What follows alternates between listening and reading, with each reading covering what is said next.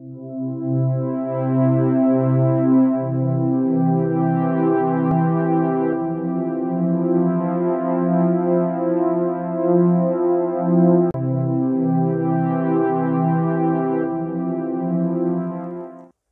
everyone, welcome back once again. We had given a brief outline on what a coordinate system is in our second lecture. We had dealt with the single coordinate axis,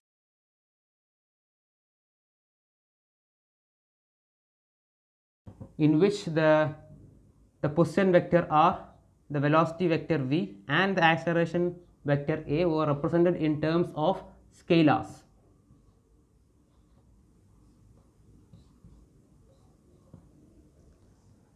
Now, however, this system as such, the single coordinate system, may not work for other types of motion such as the curvilinear motion. So, hence it is better if we choose a three-dimensional coordinate system for representing the motion parameters with the help of vectors. So, remember one thing, the direction and magnitudes of the position, the velocity and the acceleration does not depend upon the coordinate system, but their representation, how they are represented, that depends upon the coordinate system. Which coordinate system should we choose?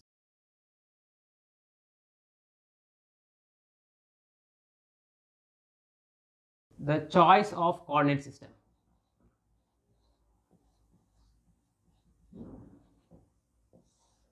The choice of the coordinate system.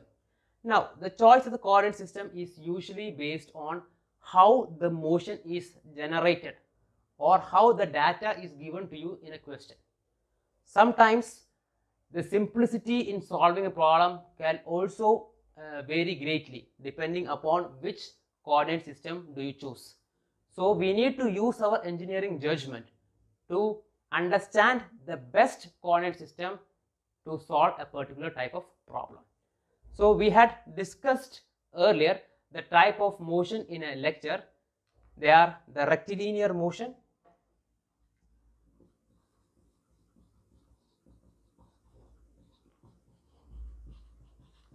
and curvilinear motion.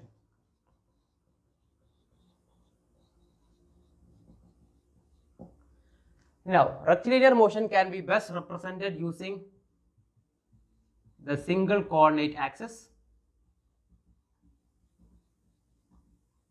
or the Cartesian coordinate system.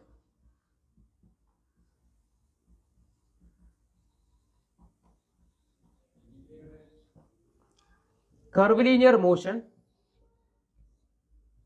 can either be described in terms of the Cartesian coordinate system or in terms of cylindrical coordinate system, or we can use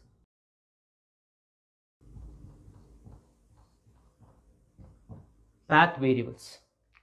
Now, in this corresponding lecture, we shall be limiting our discussions to Cartesian coordinate system. You must all be familiar with the Cartesian coordinate system, which is the simplest of all the coordinate systems.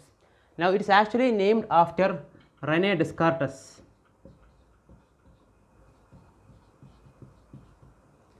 who introduced the coordinate system to show how algebra can be solved using geometric problems. Now, in Cartesian coordinate system, a point P is represented in terms of the rectangular coordinates x, y and z, which you can see it here. In Cartesian coordinate system, the corresponding position vector, which is actually a function of time, is represented in terms of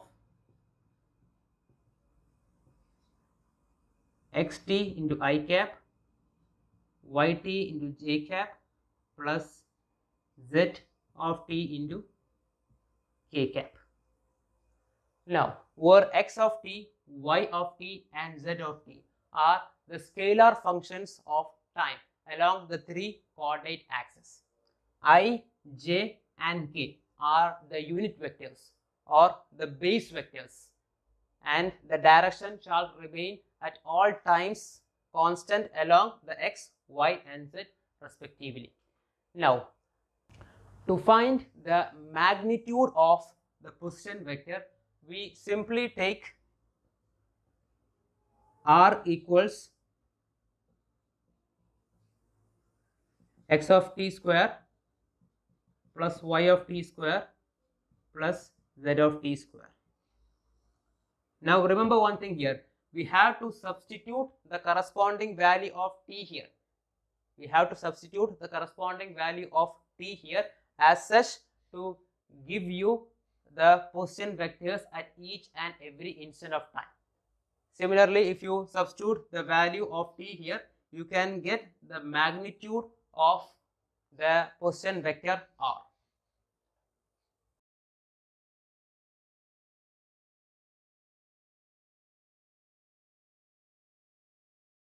In order to find the velocity vector, we simply need to differentiate the corresponding position vector. So velocity vector v, which as a function of time, is dr by dt. Now as such, if you differentiate,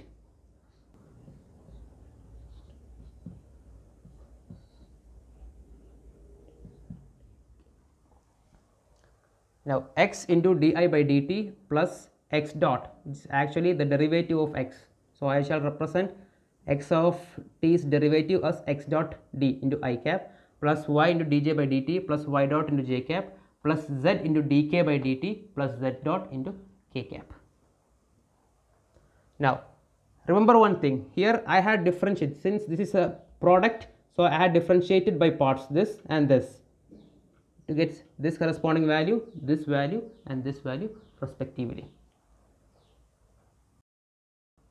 di by dt, dj by dt and dk by dt are the corresponding change in the unit vectors in case the coordinate axis is moving, either in terms of translation or rotation. We shall deal more about this when we go to the translating reference frame, but as such, in this corresponding case, these values will be 0. So di by dt equals dj by dt equals dk by dt equals 0 here. So my corresponding velocity vector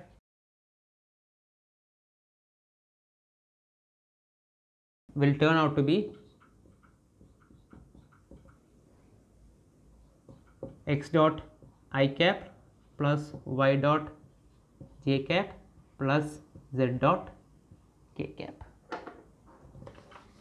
X dot, y dot and z dot are actually the components of velocity in the three directions. So we have here x dot is actually vx, y dot is vy, z dot is vz, and the magnitude of velocity can be obtained by x dot square plus y dot square plus z dot square. Now if we want to obtain acceleration, we differentiate it once again with respect to time.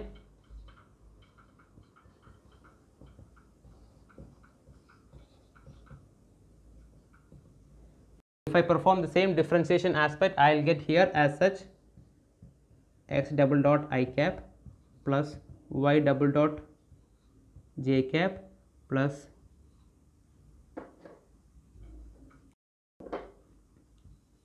double dot k cap. So here ax is x double dot, or I can say vx dot. Ay is y double dot, or I can say vi dot. Az is z double dot, or I can say vz dot. Remember, ax, ay and az are actually the magnitudes of the corresponding accelerations in the three directions. So as such, ax into I cap plus ay into j cap plus az into k cap, that will be your acceleration vector. Now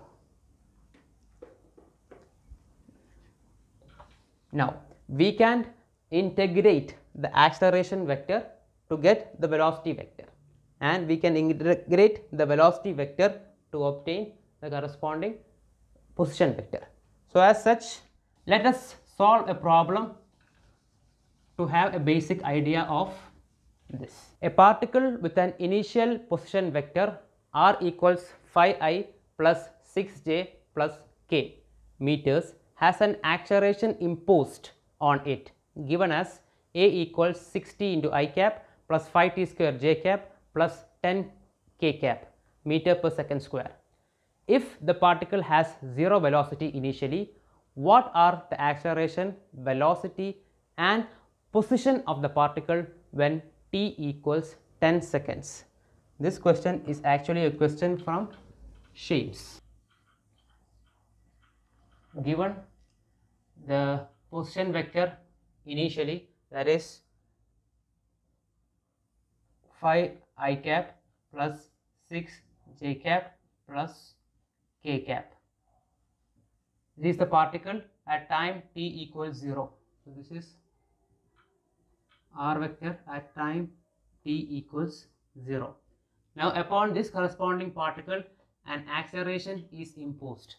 The acceleration is given as 6t I cap plus 5t square j cap plus 10 k cap meter per second square. Now our aim is finding the velocity, position and acceleration when time t equals 10 seconds. Now we can directly obtain the corresponding acceleration time t equals 10 seconds here itself, but we will write everything at the last. So first we go to the velocity vector. Now velocity vector is actually the integral of the acceleration vector. So as such, 6t square by 2 plus c1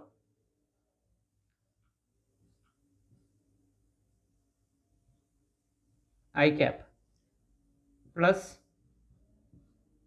5 by 3 t cube plus c2 into j cap plus 10t into k cap. This is how we get the corresponding velocity vector. When you integrate, remember that you are integrating these components separately, and hence you should write the constants here itself. Now it is given that the particle has zero velocity initially, so that data is also given. V at t equals 0 is 0. So initially the particle has zero velocity. So applying that boundary condition here, we have V at t equals 0 equals 0. Now if I substitute here, I will get c1 I cap plus c2 j cap plus c3 k cap equals 0, from which I can get c1 equal to c2 equal to c3 equal to 0. Okay. Now moving on to the next. As such, my velocity vector v will be equal to 3t square I cap plus 5 by 3 t cube j cap plus n t k cap. Now, in order to get the position of the vector, I have to integrate this corresponding velocity vector. So if I integrate, I'll get 3t cube by 3 plus c4 into I cap plus 5 by 12 t raised to 4 plus c5 into j cap plus 10 t square by 2 into k cap. Now we are given that r at t equals 0 was given as 5i plus 6j plus k. So if I substitute t equals 0 here, I'll get c4 into I cap plus c5 into j cap plus I forgot to write here plus c6. Okay,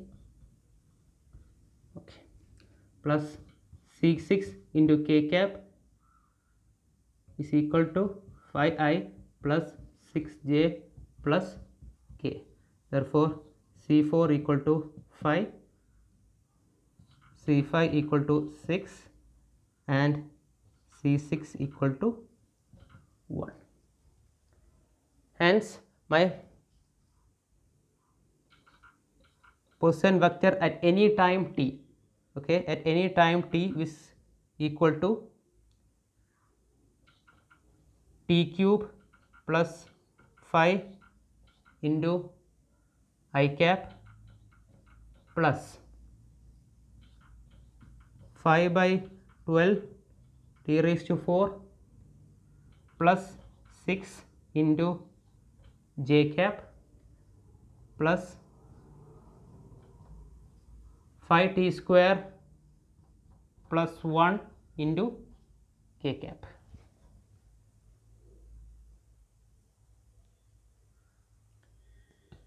Now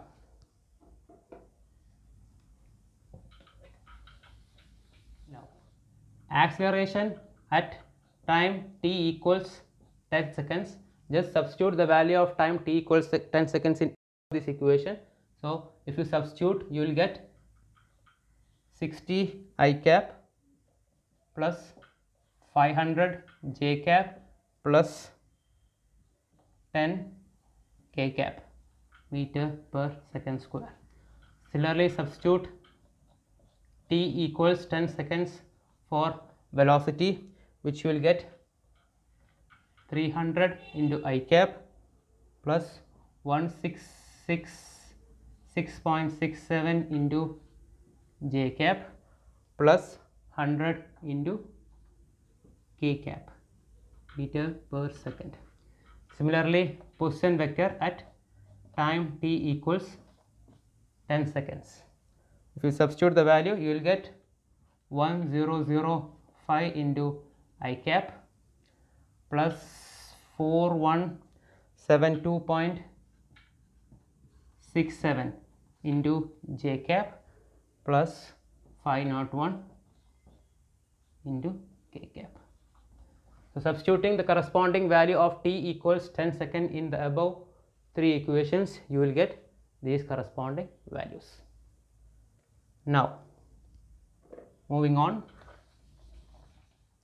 let me make a point very clear here. It may not always be possible to identify the type of motion from the data given. Like in the previous question, we don't know whether the motion is rectilinear or curvilinear, but that doesn't matter because the Cartesian coordinate system can be used to solve both rectilinear as well as curvilinear motions. Now let us discuss the curvilinear motion specifically in rectangular coordinate system.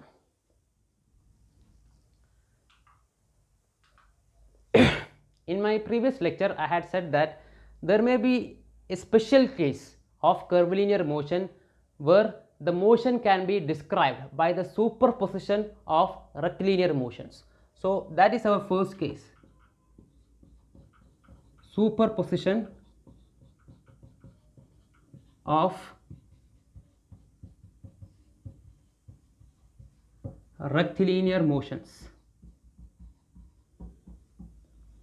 Now, in this case, the motion of a body, though it is curvilinear, can be represented by the superposition of two independent rectilinear motions, maybe one along, say, one coordinate axis, the second along the second coordinate axis. This happens when the position, velocity and acceleration along a coordinate system is not dependent upon the other two components. For example, let me give you the acceleration component, say at a particular coordinate axis, say x. Maybe it's a function of velocity along that direction, displacement along that direction, and time along that direction. Similarly, the acceleration component along y is a function of vy, y and t, or the acceleration component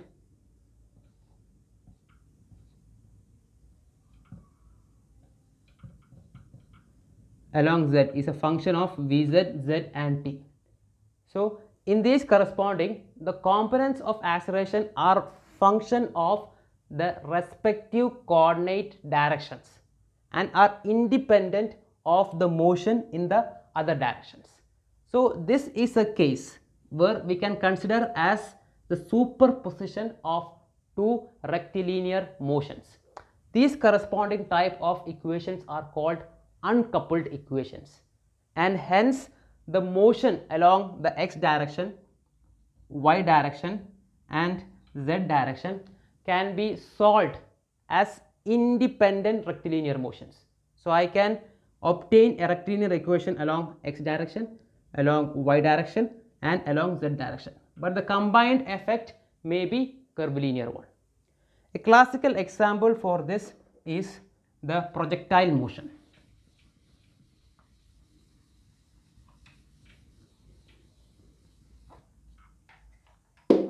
Now, in a projectile motion, consider I have a projectile.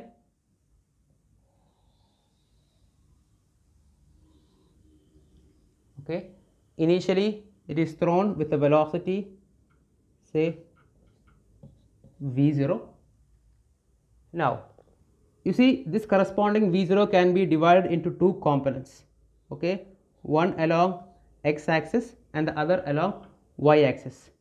So v along x axis, if the corresponding angle is theta here, this will be v0 cos theta. This will be v0 sin theta. Now here along the corresponding x direction, if I neglect the resistance due to wind or other effects, this corresponding v0 cos theta will remain constant throughout the motion along the x direction. So in this direction, since it is v0 cos theta is constant, along x direction I have ax equals 0. Velocity here is constant and hence acceleration will become 0. Now in the y direction you have a constant acceleration, that is the acceleration due to gravity. So as such I have ay equals minus g meter per second square. So v0 sin theta keeps on changing depending upon the time, it keeps on changing. This corresponding motion is an uncoupled motion in which I can solve both the motion along x direction and y direction separately without coupling them as such. This corresponding motion types is called superposition of rectilinear motions. So this is actually a curvilinear one, but I can represent the motion by superimposing two rectilinear motions. Now, in a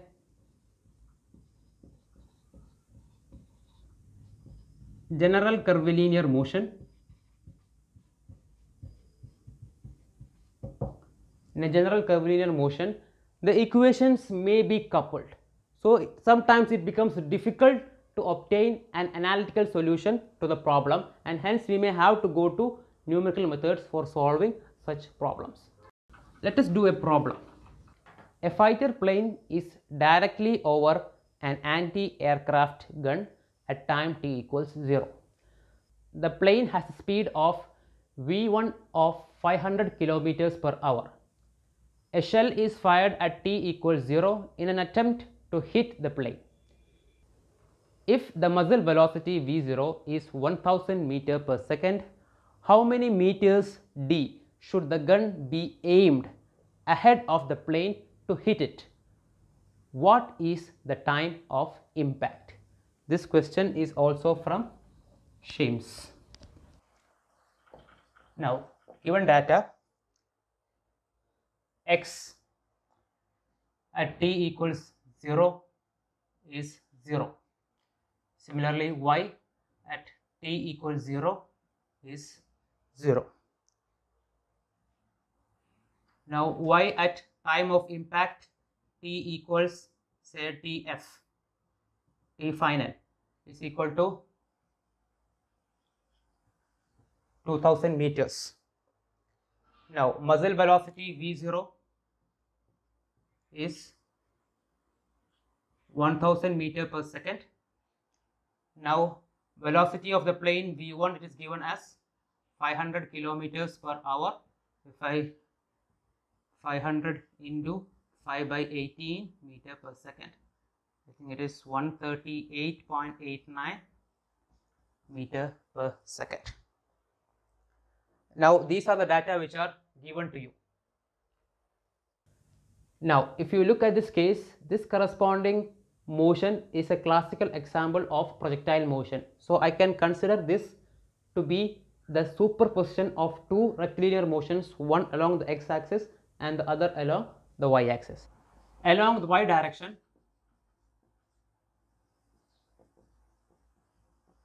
that is along the direction of gravity, you have acceleration ay y double dot is equal to minus 9.81.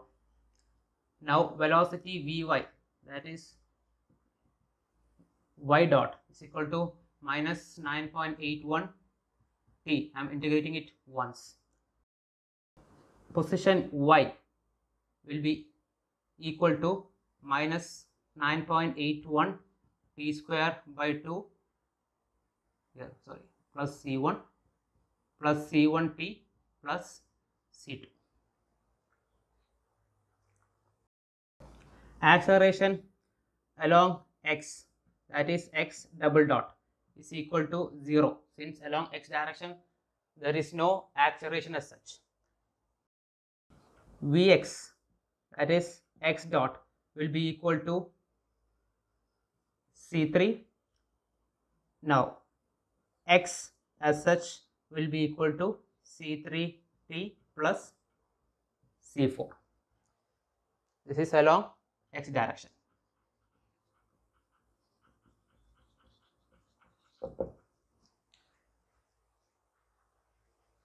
Moving on, remember these values.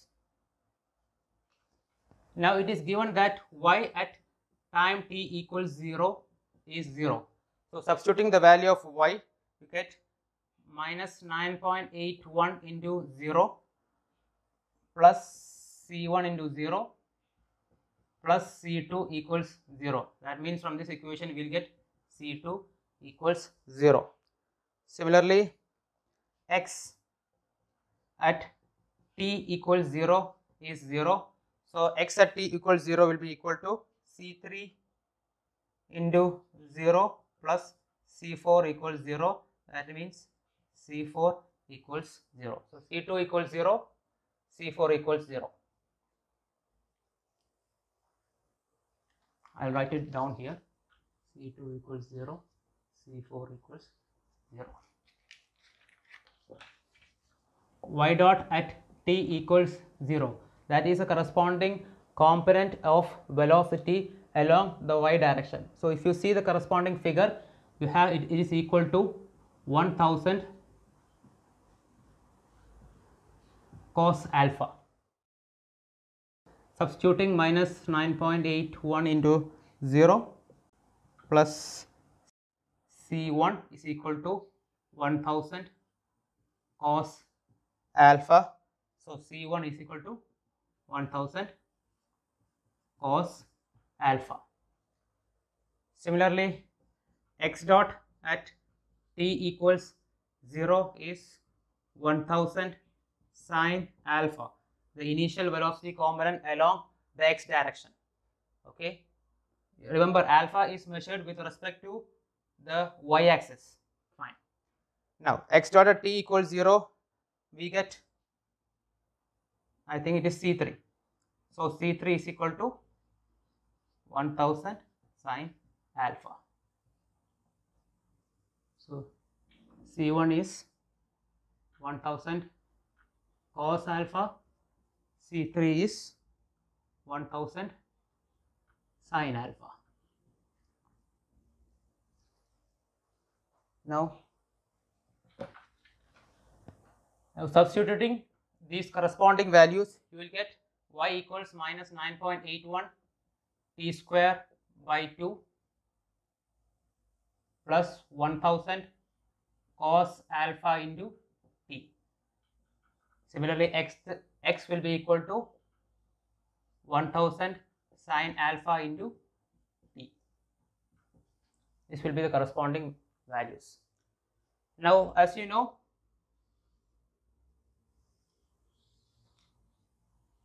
this is the value of angle alpha. We have the plane here. This, when I fire the anti-aircraft gun, the path traveled by will be somewhat like this here. The path traveled this angle, this is a right triangle. So here you have here 2000 meters, and this is the value of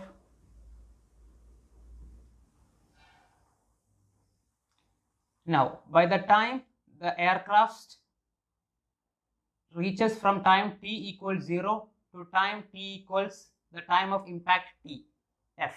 So at time t equals tf, the time of impact, the value of y will be equal to minus 9.81 tf square by 2 plus 1000 cos alpha into tf. This corresponding value of y will be equal to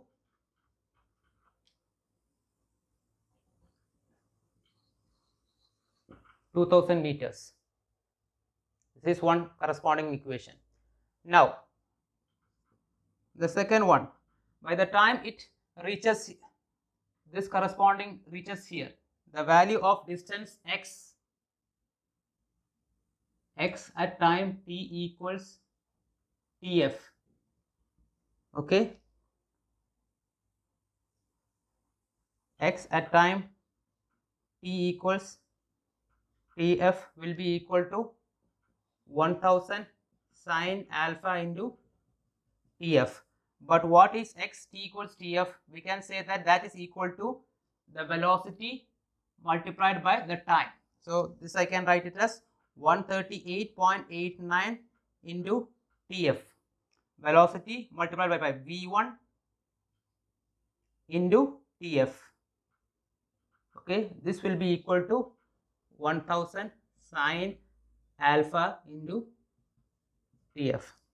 So crossing it out, you will get sine alpha is equal to 138.89 divided by 1000, which means alpha, if I take sine inverse, I will get 7.894 degrees. Sorry, 7.984.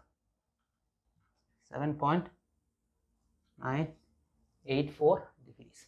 So this is how you find the value of alpha here. Now once you get the value of alpha here, you can substitute in this corresponding equation.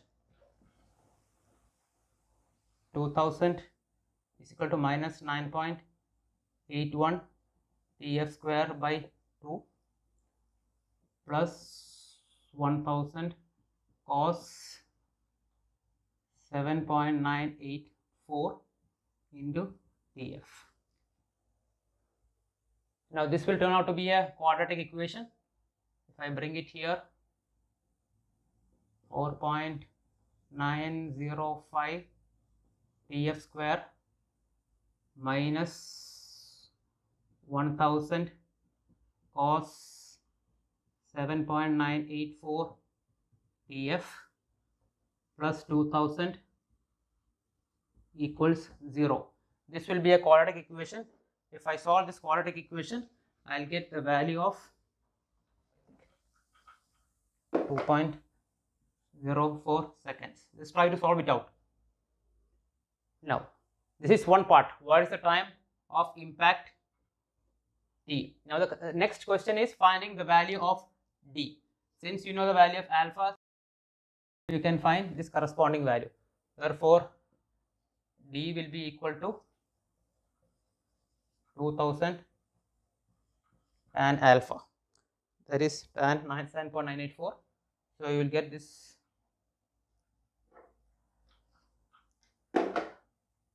7.984.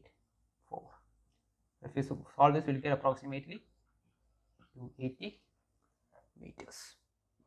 So this is how you solve the second corresponding part